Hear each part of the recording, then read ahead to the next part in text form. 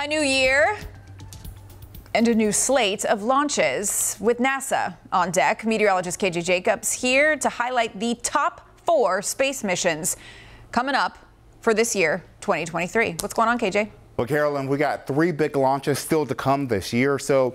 And if you'll do that for me. And the fourth mission is OSIRIS-REx as it comes back to Earth from space from an asteroid.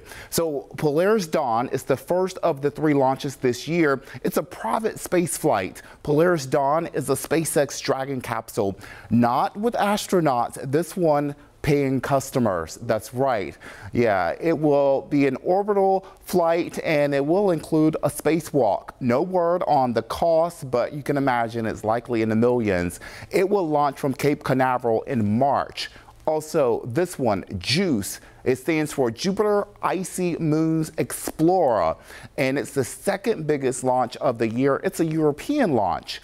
And Psyche, it is the 3rd big launch this year, something to look forward to. This is going to be a NASA launch. It will be to an asteroid of the same name. It will launch from Kennedy Space Center on October 10th. And I talked to our NASA ambassador, Tony Rice, and he's looking forward to JUICE. Here's why.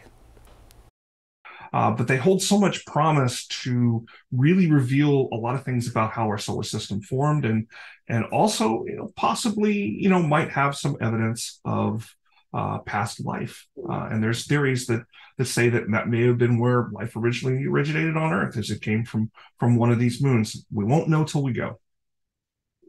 Mind-blowing, right, when you put it all together. So, of course, you can see some of the launches, especially when they launch from Florida, and we all know it's weather dependent. So some of these launches likely best seen on those clear nights and also around sunrises and sunsets, Carolyn.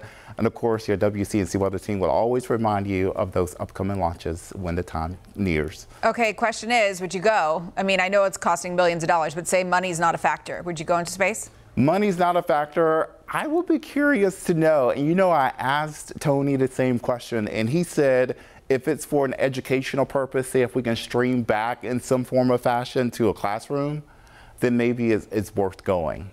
I mean, I would go, hands down.